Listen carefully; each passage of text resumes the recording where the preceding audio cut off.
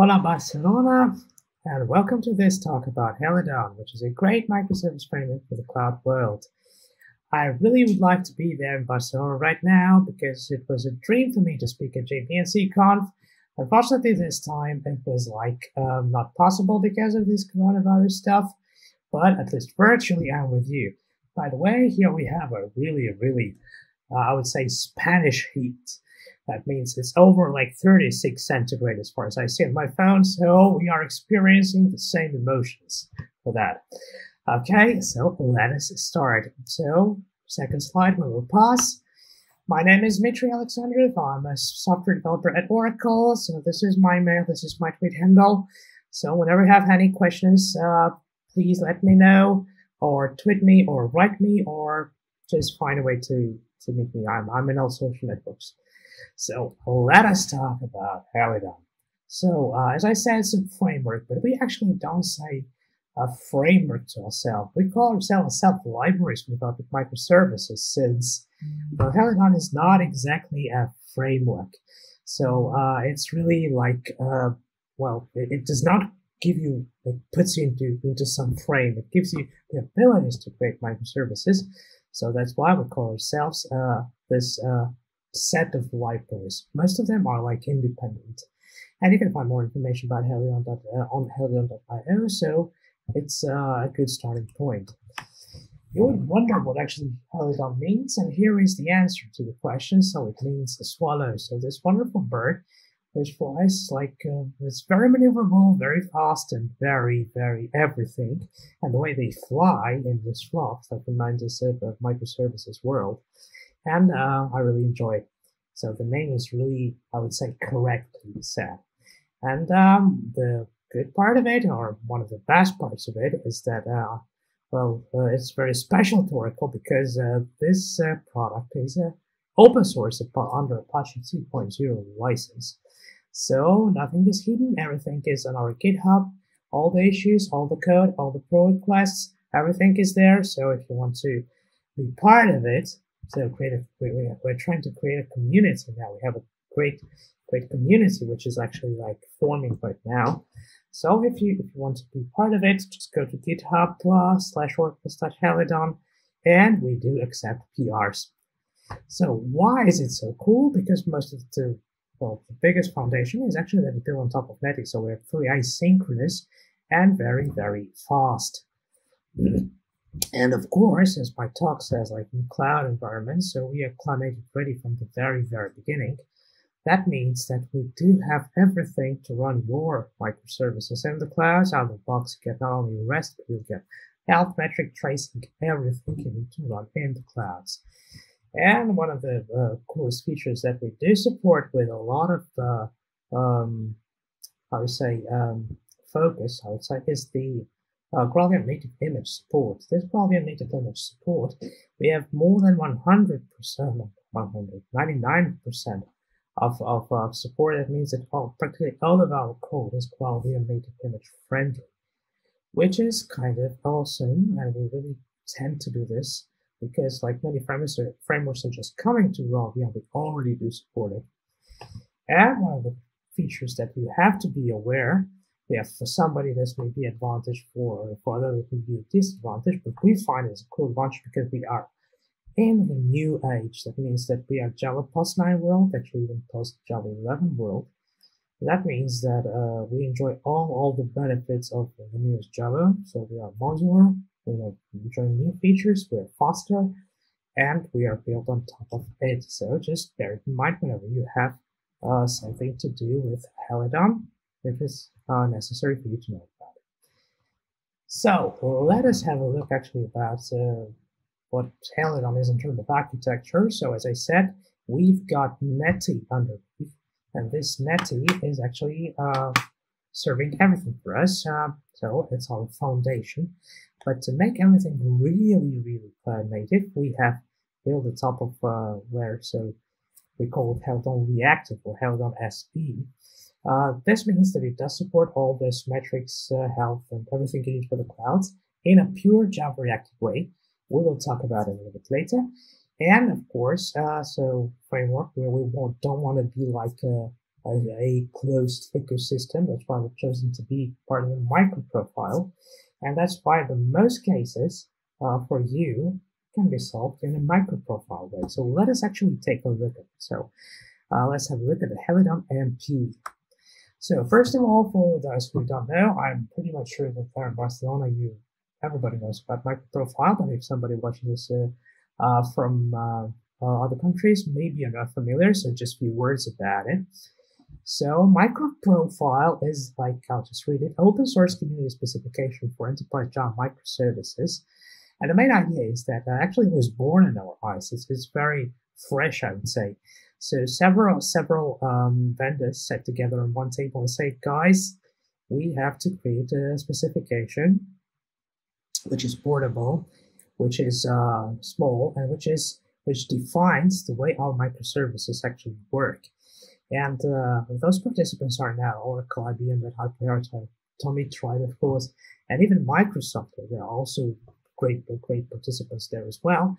And they all sat together on one table and said, we will create this open source community specification, and they actually did it. And actually, it's now developed with really high cadence, like 4 releases per year. More information you can find on MicroProfile.io. And once again, the main idea is that this is not the code, this is not the implementation. This is a specification, and every vendor has to implement it. So Oracle has its own implementation, Player has its own implementation, same as for Dmitry. We have our own implementation, and let us actually see what we have. So first of all, currently MicroProfile is at version 4.0 as far as I know, and there are like 12 main, I would say, core specifications that that actually used to serve you in this microservices cloud world. So you have everything for the tracing, because you can have like requests from many services, and any one request can go through many different services. So because everything is distributed, you got fault tolerance, you got API description and API description of API 2.0. We can consume data with REST client. We have security and health checks for everything. We gather metrics with all the specification. And of course, to rule them all is the CDI, which provides us the injection, and JSONP and JAX REST to serve. Actually, this CDI, JSONP, and JAX REST were the first 3 specifications, and now there are 12 main specifications. And let's actually see what you get out of the box when you use Helidon. So you first of all get all this MicroProfile specification, and not only, so you also have this Jakarta E specification. So you got more than just MicroProfile. So you have this persistence, transactions, annotation, WebSocket, everything is there. And you get something like additional specifications from MicroProfile, which are not exactly part of Helidon right now. Not Helidon, but MicroProfile. The specification developed, but they're not core specifications like GraphQL. And because we have a big demand of users for cores and gRPC, we also have included this implementations to our Helidon. And we are proud of one very, very special thing, is that our CDI support is not partial. It is full support. That means that we have a wealth there, which is like really full support implementation for CDI. And it works in native image world as well. So we've done some chemistry there. And we do support it both in Java world and both in GraalVM world. So we are really proud of it, and you may use it in both of these worlds. So just give it a try. And for actually coding, because I want to do some coding with you today, we will also see the Helidon SE part. So what is actually Helidon SE? If you remember this wonderful picture with Helidon reactive and Helidon MicroProfile and Petty there, Helidon reactive stays like a little bit in the middle, and actually this is once again the foundation for the MicroProfile implementation, and it has a wonderful feature, which is it is pure Java and pure reactive Java. So what do we have here? So most of these components, you actually know them already because you have like core components, and we have this configuration, security, health check, tracing, metrics, which is awesome. And this actually serves to MicroProfile as well.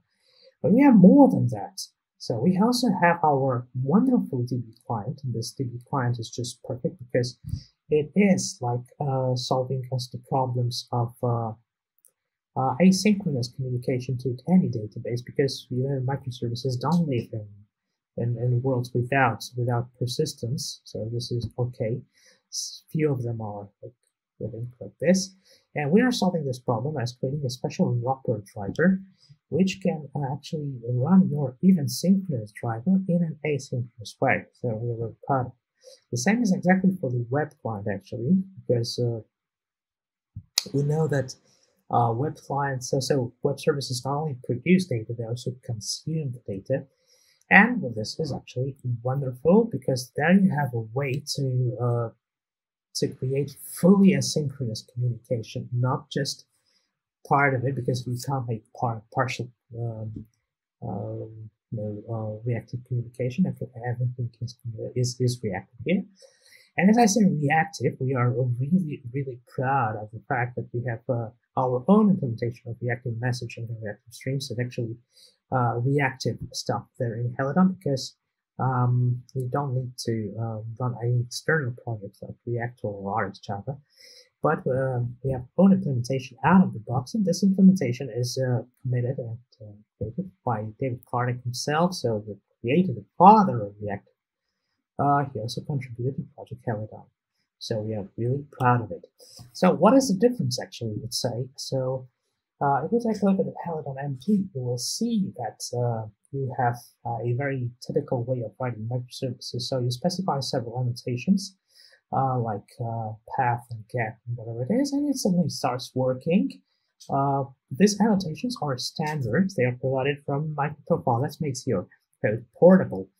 But if you go to your left, actually, you will see the same, absolutely the same code, but written in pure Java in a reactive way. So, as you probably see, we're using a lot of builder patterns here, and this builder pattern is currently quite awesome. So, you just describe your routing. You just analyze what function you have to associate to any of the endpoints, and it works. You know, the same code, it's absolutely the same, but with totally different speed. Well, actually, just a few words about it more. The main idea of Helidon is really to, it's not a portable solution, but it provides you a way. If you have a very, very, I would say, under pressure microservices, and you really don't want to get all the magic MicroProfile provides you, you can do it with Helidon SE, which is pure Java, which is very, very much debuggable. And this gives you really quite super polish. That's why we sometimes call Helidon SE like a danger zone, because it gives you a full power and a lot of responsibilities, of course, as it said in the movie. So let us actually code a little bit. So how can you code with Helidon? So first of all, we are Maven oriented, so there's an archetype for that. So you just use this archetype and include some annotations.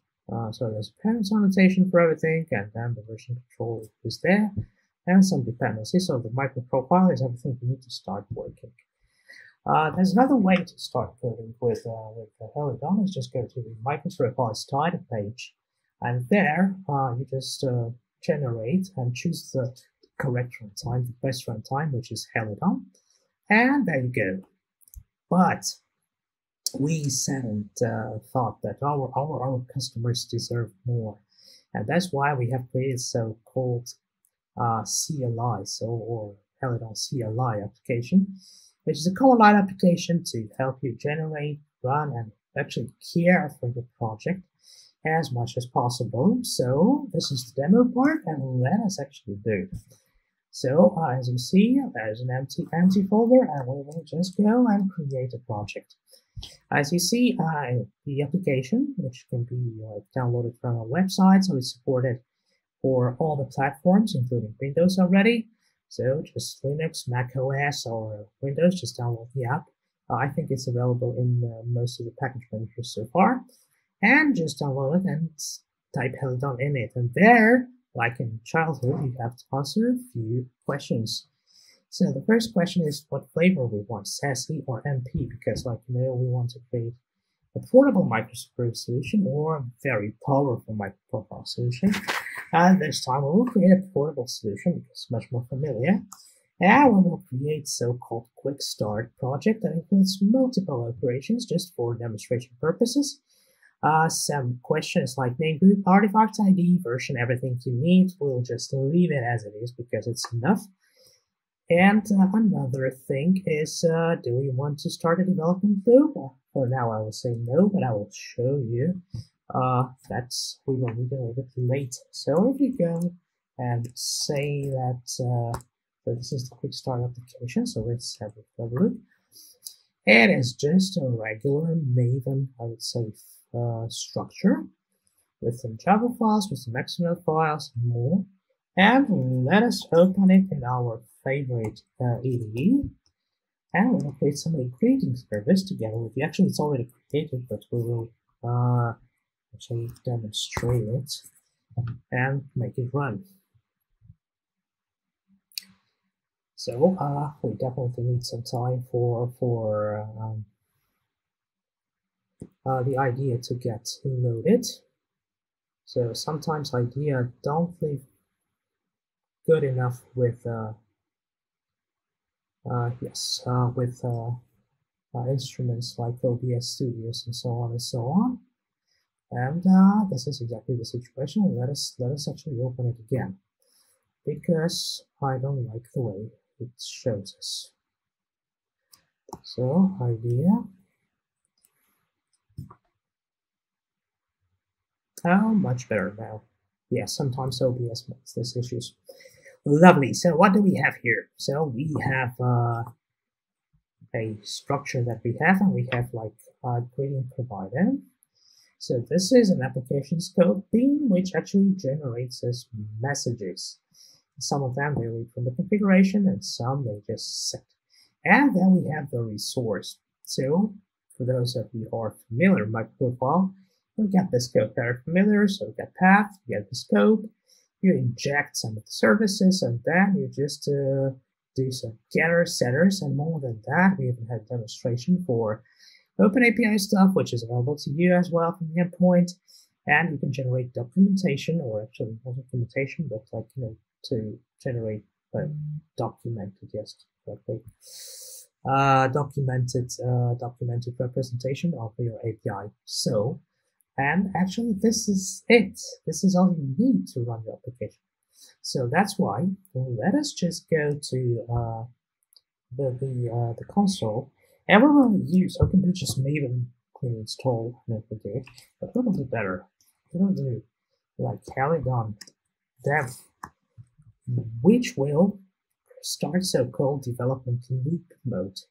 So what is that? It means that, well, sometimes you have to download some artifacts, but it's okay. That means that it will build everything for us, generate the code, make a Maven build, make all the dependencies all going together, and it will run as a jar. So you will see just in fractions of a second, our application is running, and let us use some terminal to call some corals to see if it's working. So we will call 8080 greet. And what we have here, hello world, awesome. And this is okay. We can do like greet J, B, and C. And we'll say hello J, B, and C. But let us actually change something. We don't want to make this. It's very obvious. We will say hola, which is, I hope, the right way to say it in Spanish. And that's why, it recognized the loop for us. It reloaded for us. So just check that it actually did it. And let us start and say it again. Yes, wonderful. So you see in fractions of a second, I even did not recognize it myself, that it just opened it and run it, and now we have all our JVNC. So this is a greeting. We also can change the code and it will recognize it. And this is it. So basically, the ED is just part of the process, and the coolest part that not always you even have to know the Maven structure for you to make it run. Because, for example, if you're migrating from different world like I don't know, Node.js or PHP, Helidon is there to help you with that, and Helidon is there to ease your way. And you see how fast it actually started. In fractions of a second, if you run it in the ASCII mode, so the ASCII project will start even faster, and you have absolutely the same functionality. But unfortunately, we are limited in time. So as we are limited in time, let's actually go to the slides again. Okay, and here now actually I come to my next thing I want to show you, and this next thing is called Verrazano. So what is actually Verrazano? So as you see here, you see a bunch of really familiar pictures to you, logos actually to you. So it's once again a big collection of well-known technologies and something which is already created, or some new stuff written in Oracle, which is like an enterprise container platform. So it helps you run your applications, whether they are Helidon or Spring or even Micronauts, or written in Java, Python, Node, Ruby, whatever it is, into Kubernetes clouds. So that means that you just run your code, and then you have a wonderful set of already pre-configured technologies for you, which gather the information, monitor your services, and provide authorization and authentication to you. So what actually is Verrazano used for? So workload managing across environments. So, well, what is the values that actually Verrazano brings to you? First of all, it gives you like automation. So we have created our service in Helidon, and now we want to deploy it. And actually here Verrazano is a great help for us, because Helidon is like a first-class citizen there. Only with some YAML file you can easily upload your not upload, but actually deploy your service in Verrazano in Kubernetes clusters. So it gives you the it actually sets the security for you. It cares for the application lifecycle of the application, and so it has rewires a lot of stuff like for observability, like metric tracing, all of that stuff for you. And if you're running your application in multiple clouds, so it cares for your infrastructure. Let us see actually the possibilities by use Verrazano. So once again, it cares for the DevOps. That means that automated deployment. It wires your services to observability stuff like Grafana, Prometheus, Kibana, Elasticsearch, all of that stuff. It also cares for security, so whenever you need some communication, password management, all of that stuff, it comes to you automatically. And once again, application lifecycle, so it cares for everything for you.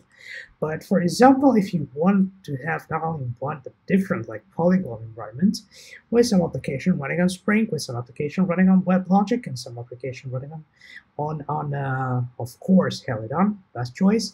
Verrazano is there to help you do this. That means that it wires everything to Grafana, Prometheus, Kibana, of course provides Elasticsearch, and if you like have communication between the services, it cares for security like mutual TLS, which is handled automatically for you.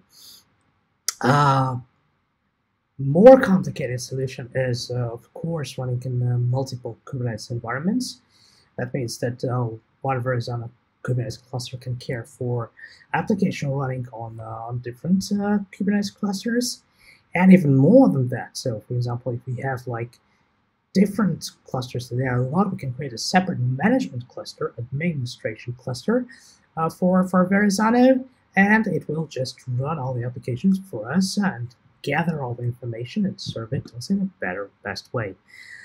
Of course, you can also run in multiple clouds. That means you can run some of your application in one cloud, other application in other clouds. And what's actually the news that came earlier this year, that previously Verizon has its own application model which was pretty good, by the way. But now we joined the community of other big vendors like Alibaba, like AWS, like Google, of course, Microsoft. And we now have our common, so open application model for our deployments. So once again, more information about that you can find by usual search. So actually, demo part. So let us actually run the same application that we did in a Verizon. So that's why I have created an Oracle Cloud, you see, very easy, a Kubernetes cluster with Verizon installed. The subject of this installment is like, well, it's complicated because it will take you some time. But funny thing is that whenever you actually have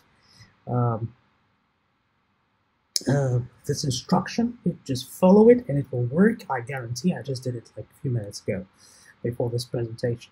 So what do we have here actually? So as you see, we have our Verizon console, and we have a bunch of other stuff running our application. So I actually already did the deployment, but let us actually try it. So HTTPS is like, yes, this is the Verizon console. So it asks us for some credentials. And here from the console, by the way, take a look at this awesome console. So you just have to be on a website. You don't have to be in command line to get all the information that you need. So let us actually get the secret. So the secret is somewhere here. I have hidden it, and I think I will get it right now. This is the secret. So we will just get the password that we can use. So I will use this password right now, but at the moment when you watch the video, it will be deleted. So we'll just go to Verizon. This is the username, and we sign in. And what we have, this is the Verizon console. It has to be like here. We have all the metrics information that we have. And let us see what is the application. So this is the same application used for greeting purposes. So we will just type in the URL, and what do we have here? We have Hello JPNC, the very same application running in the clouds. So but what we have here from out of the box as we deployed this application, of course, well, we have Grafana. Yes, so Grafana is here. And what we have here, some monitoring solutions. So once again, out of the box, when you deploy the Helidon app, you get this wonderful dashboard set where we have like heap sizes, uptimes, everything, and we have our metrics gathered here. So once again, Oracle Cloud is just wonderful. You have this awesome console where you can just, you don't need really to just need one browser to do this. And then you have the dashboard, and then you have the Verizon console. So as you see, this is just wonderful. And once again, if you want to learn more about Helidon, as I already said, Helidon.io is the place for you to start whenever you like to read. We have long reads in our Medium official account. And then we have this Oracle account on GitHub, and we have Helidon, so it's a Apache 2.0 license. Just use it. Helidon project is our official Twitter handle. We have videos coming to you quite often with demonstration of the technologies that are available right now. And of course, if you want to use to ask questions, helidon.slack.com is the place for you to do this. Although you can also tweet about it. If you want to learn more about Verizon, so Verizon.io is a place for you. Of course, it has its own Twitter handle, GitHub account, YouTube channel, and of course Slack to ask your questions. So with this, I just want to thank you for your interest in this technology. I hope you find it useful. We are really limited in time. But thankfully, this was just a small demo. Contact me on the questions that you find, or maybe if you find a good solution for your usage in your product of Helidon or Verrazano, just let us know. We are there to help you. Just small interesting thing that we are now also supporting Kotlin. So if you want to write in Kotlin, you can do this. Thank you so much. Enjoy your wonderful summer in Barcelona, and bye-bye.